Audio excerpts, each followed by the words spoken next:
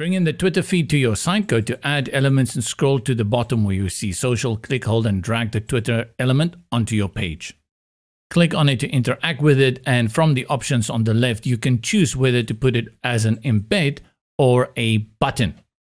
Remember to add your username without the @ sign. In this case, I'll just add Lady Gaga. Set your theme to light or dark, and you can align it within the column, and under settings you have the control over the width as well as the height. Regular styling options like padding and margins apply, as well as entrance animation and scroll effects.